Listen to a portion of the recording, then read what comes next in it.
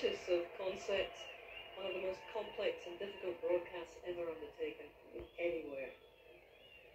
And the balloon, the flame beneath the balloon will, I hope, be tethered there. It will certainly burn until the closing ceremony in a couple of weeks' time or thereabouts. We will be here for that. We are looking forward to such great sport over the days to come from the greatest athletes in the world coming together.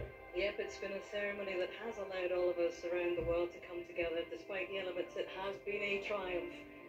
Vive Paris, long live Paris, and let the games begin. Que les Jeux commencent.